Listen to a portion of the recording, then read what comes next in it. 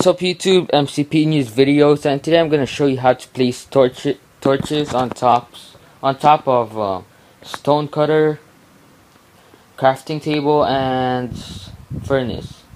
So obviously you can't place torches on top, if you can see.